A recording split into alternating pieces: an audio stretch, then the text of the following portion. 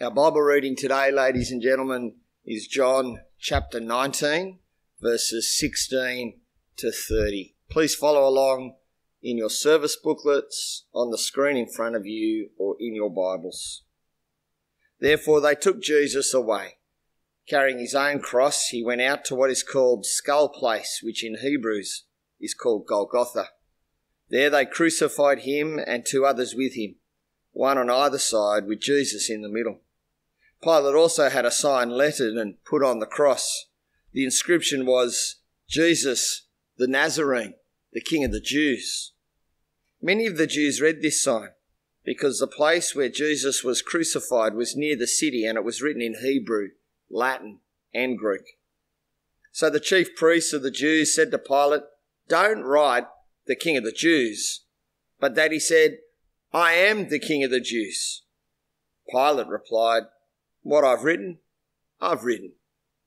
When the soldiers crucified Jesus, they took his clothes and divided them into 4 parts, a part for each soldier. They also took the tunic, which was seamless, woven in one piece from the top. So they said to one another, "Let's not tear it, but toss for it to see who gets it." They did this to fulfill the scripture that says, "They divided my clothes among themselves, and they cast lots for my clothing." And this is what the soldiers did.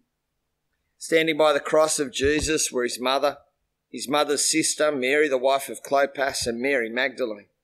When Jesus saw his mother and the disciple he loved standing there, he said to his mother, "Woman, here is your son."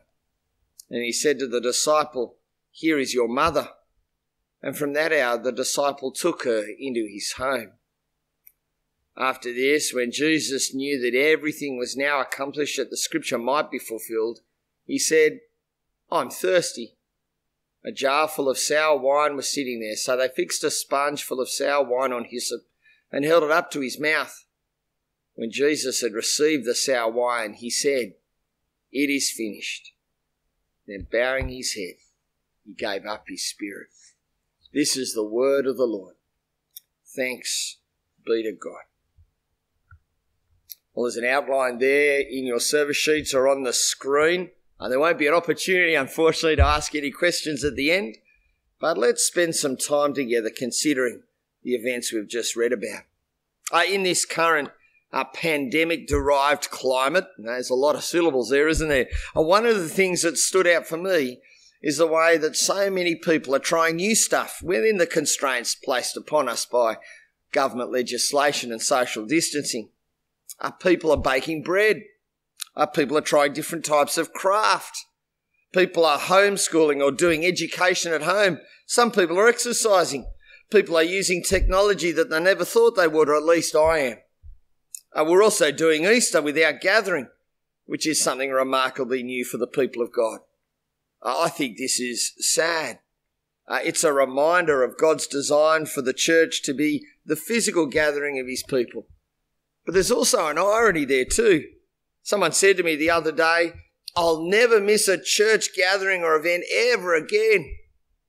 Our separation has actually created a desire for physical gathering. Now, irony is one of those new things that I've been thinking about. It was raised for me as I read some comments on today's passage earlier on this week. Don Carson, the bloke I was reading, made the comment that the Gospels, the biographies of Jesus, were deeply and significantly ironic.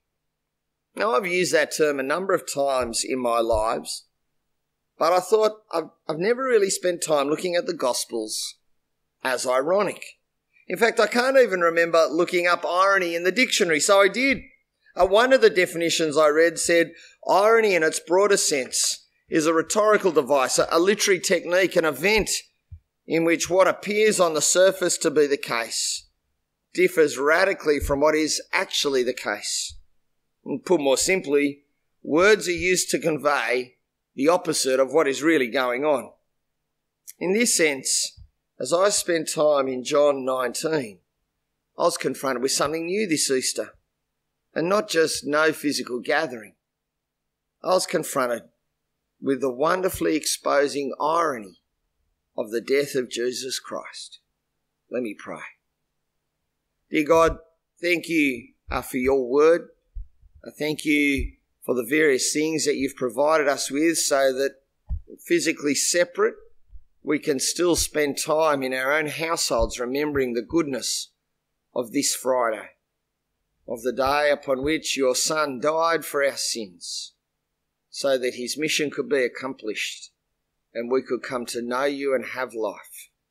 Father, please use the irony that is so clear in these gospel accounts, especially here in John, to expose new things about ourselves and, most importantly, our need for what Jesus has done. In his name we pray. Amen. On that point too, on the outline, we're familiar with the bare bones of the events of the end of Jesus' life. He shared a last Passover meal with his closest friends. That's a meal that the people of God used every year to remember the way in which God had saved them out of slavery in Egypt, saved them to become his people, saved them through the substitution of a perfect animal on behalf of them. Having shared that final time of conversation and prayer with his closest friends, Jesus walks out of Jerusalem to a garden. He's arrested. He's submitted to a trial by the Jewish authorities. He's submitted to a trial by the Roman authorities, and the two trials overlap in terms of their outcome, achieving one outcome, the sentence of death on a perfect man. For the Jews, this is because Jesus claimed to be God. Though the charge they lay before the Roman authorities is that Jesus claimed to be the King of the Jews in opposition to Caesar.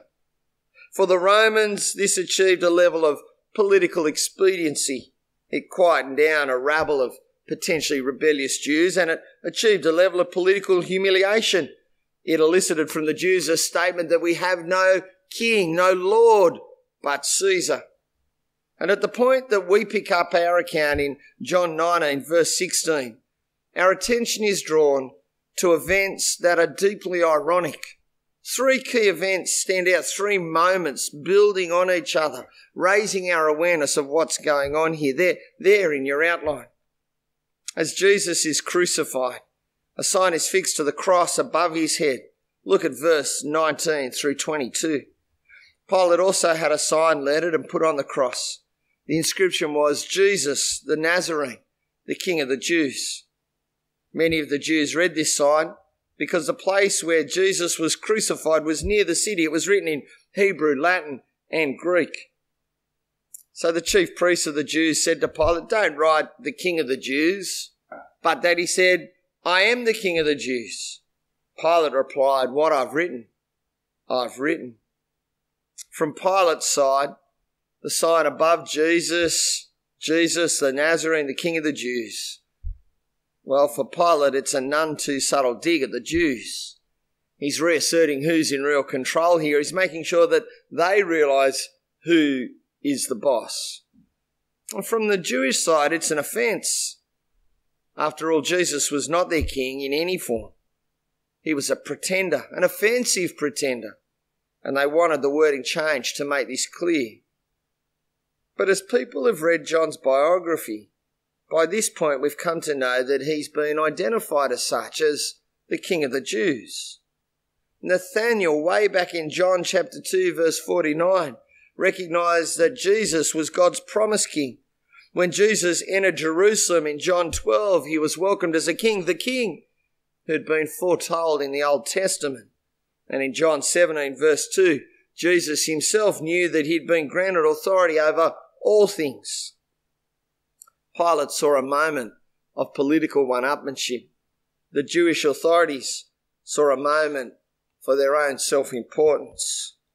But Jesus was revealed as God's chosen king by dying on a cross. As Jesus gets close to death, he calls out. Look there in verses 28 to 29. After this, when Jesus knew that everything was now accomplished, that the scripture might be fulfilled, he said, I am thirsty. A jar full of sour wine was sitting there, so they fixed a sponge full of sour wine on hyssop and held it up to his mouth. From the perspective of the soldiers given the task of crucifying Jesus, this is a sure sign that they've done their job, as they knew they could. This man is dying and they know it. From the perspective of those watching, his mother and close friends standing near the cross, Jesus is obviously out of control. He's the victim here, the object of an unjust arrest, a wrongful conviction, and a horrific death. But as people have read John's biography, by this point we're directed to the complete and utter control of Jesus. Did you notice the words that John uses in verse 28? Jesus is so in control that he's making sure that even the prophecies connected with what he'll drink at his last moment are being fulfilled. For example, Psalm 69 verse 21. Moreover, if you step back and look at all of these verses together, you'll notice how carefully structured the events are, where things happen because Jesus is in control. Even the moments surrounding the clothing of Jesus there in verse 24 fulfill Psalm 22 verse 18. Even the state of the bones in Jesus' legs, verses 36 to 37, fulfill what was talked about in Psalm 34 verse 20, Zechariah 12 verse 10. All of these events, from the bones in his legs, to the clothes on his body, to what he drinks at his last moment, all of these events are governed by God's plans foretold. Now, the Roman soldiers saw a moment of a job well done. Jesus' family and friends saw a moment of tragedy and mishap. Jesus himself knew that all things were happening as they should. As Jesus dies, he cries out in a loud voice. Verse 30, when Jesus had received the sour wine, he said, "It is finished." Then bowing his head, he gave up his spirit. It's a striking moment across all four biographies of Jesus. Only John records this specific quote, but all the biographies describe Jesus as dying with a loud cry. Matthew 27, Mark 15, Luke 23. It's striking because crucifixion was death by drowning or strangulation. Neither are conducive to a loud cry. Another moment when Jesus shows his complete mastery of the situation. From the perspective of the Roman soldiers and the Jewish leaders, it's mission accomplished. The man is dead. He's finished. From the perspective of Jesus' family and friends, it's a moment of utter despair. All their dreams, all their hopes are now finished as Jesus breathes his last. But as people who have read the biography of Jesus from John reaching this point, we must be struck by the way Jesus finishes with this one word. It is one word, tetelestai.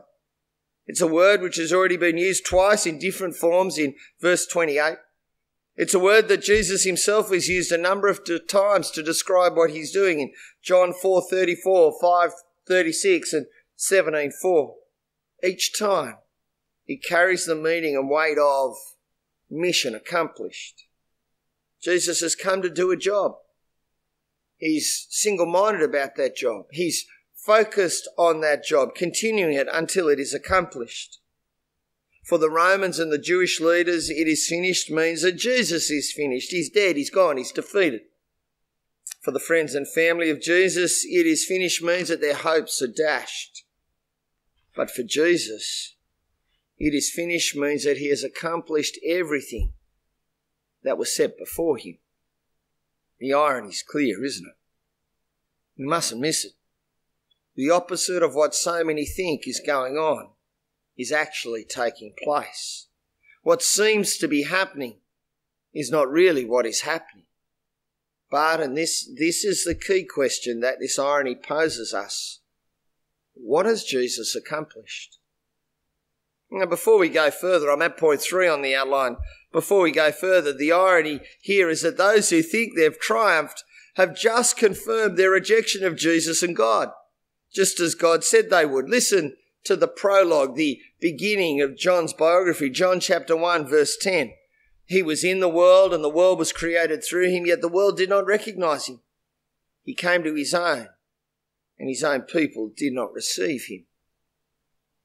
The prologue to John's biography of Jesus warned that such a day would come. At the moment when the enemies of Jesus think that they have won, all they've done is confirm what God knew would take place. But there's more going on here than just confirming the rejection of God and his plans. In the very same prologue that describes the rejection of Jesus, we're shown the plan of God, the mission that Jesus was sent to accomplish. John chapter 1, verse 18. No one has ever seen God, the one and only Son, the one who is at the Father's side. He has revealed him. The mission of Jesus is no less than the mission that God gave Adam and Eve, that God gave Abraham and Abraham's family. It's the mission to reveal God to the world. It's not a simple show and tell. The whole purpose behind this revelation of God is so that people come back to God and have life as God designed it. That was what was lost in the judgment of Adam and Eve. That was what God committed to in the promise to Abraham in Genesis 12, 1-3. That's what God's family, Abraham's family, were commanded to do in Exodus 19, 1-8 and completely failed to do. And that's what Jesus has come to do. Jesus himself is very clear about this. Listen to what he says in John chapter 4, verse 34. My food is to do the will of him who sent me, to finish his work. Jesus is very clear that he came to reveal God as he truly is, the most significant one in all of the universe. Listen to John 17, verse 4. I have glorified you, God, on the earth by completing the work you gave me to do. And Jesus is very clear that this is connected to life as God intended. John 17, verse 1. Father, the hour has come. Glorify your Son, so that the Son may glorify you. For you gave him authority over all flesh, so he may give eternal life to all you've given him. This is eternal life, that they may know you, the only true God, and the one that you have sent, Jesus Christ. The mission that Jesus was given was the mission to reveal God as he is to the world, so that the world would know him and come to have life as God intended. The problem is this: we are sinners. Humans are indelibly, irreparably of themselves damaged by sin. We are beset, all of us, with the attitude and action that says, why do I need to know God? I'm God, and God is not. Our default position is that we don't want to know God. We cannot know God. We refuse to know God because we're God.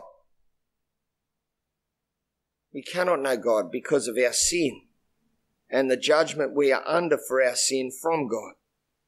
We do not want to know him. We cannot know him because we are his enemies. We are opposed to him. We are under his judgment for rejecting him. Well, it seems a fairly forlorn proposition, doesn't it, this mission, put like that? Jesus came to reveal God so that we humans could have life. We cannot know God because we are sinners who are under his judgment. How will this be resolved? How will this be resolved? Well, the resolution comes in the irony of the death of Jesus, the one rejected by humans, put to death because he came to reveal God, dies so that we can know God. Let me say that again. The one rejected by humans, put to death because he came to reveal God, dies so that we can know God. Now, that's always been the purpose of Jesus' mission. Right from the very beginning, he was recognized by one of the first witnesses as coming for this job. John the Baptist says in John 1:29, the next day John saw Jesus coming toward him and said, here is the Lamb of God who takes away the sin of the world. And in case you missed it, the very next morning in John 1:36, John the Baptist says it again. When he saw Jesus passing by, he said, look, the Lamb of God. At the heart of Jesus' mission to reveal God as he is was the key issue of dealing with human sin. This mission could only be accomplished by Jesus, the perfect man, dying for all the imperfect humans. by him being the perfect substitute for humans in sin. Jesus stood in for us, stood in place of us, taking the judgment for our sin upon himself, so that that judgment paid, we could come and know God through Jesus whom he sent. How ironic. The very moment when the Romans and the Jewish authorities thought they'd won, the very moment when those closest to Jesus were crushed, that very moment is the moment when Jesus accomplishes the mission he had. He died as the perfect substitute for our sin, taking the judgment for our sin so that we could know God. How ironic. As people have tried new stuff during this pandemic, I'm at point 4 on the outline, different parts of their lives and their personalities have been stripped back, changed and revealed. Irony performs the same role. It exposes and reveals as we realise what we thought was happening is actually something much deeper. As we share an Easter unlike any other we've probably experienced, let me encourage you to let the irony of the crucifixion work on you, exposing, revealing, and posing questions. Here are 3 questions to start with. They're there on your outline. Who is Jesus? The irony in Jesus' crucifixion must expose the common views of Jesus, that he was a victim, that he was a good bloke, that he was misguided, that he was a charlatan. They must expose those common views and bring us to the real Jesus and the real mission he came for. That he is the one who came to reveal God as only God could be revealed by his very own Son. The one who came to reveal God by dealing with our greatest roadblock, sin. The one who accomplished a mission set before him, not as a victim, but as a victor, to bring life by bringing sinners back to God. Who is God? That's the second question. The irony here in Jesus' death must expose our common views of God. That he's a judgmental old man. That he's a distant and forgetful grandpa. That is an inconsequential divinity. That is just an empty space out there into which we pour our own views. God's none of those. God is the one who wants to be known by us through Jesus alone. God is the one we must know if we're to actually have life as it should be. And who am I? That's the third question. That's the question we must finish on today. This current pandemic, the fascination with trying new stuff to get by has caused many people to ask who they are. For example, people who've never baked a loaf of bread can now make a loaf of bread. But even more importantly, let the irony of the death of Jesus strip back some more layers as you ask yourself, who am I? Am I someone who continues not to know God through Jesus and so not to have life? Do I have life even at a time when everyday life has been turned on its head? Because I know Jesus and so I know God. Let me pray. Dear Father, thank you for the irony that is here in the crucifixion of Jesus. What so many think is going on is not really what is going on. What is really going on is the finishing, the accomplishment of the job that you set your only Son, Jesus, to come so that we might know you and have life, to come and die for our sins, removing that roadblock to knowing you. Father, we pray that you'll use this irony to work on us, to expose who Jesus truly is, who you truly are, and who we truly need to be. People who come to know you through Jesus Christ alone. Amen.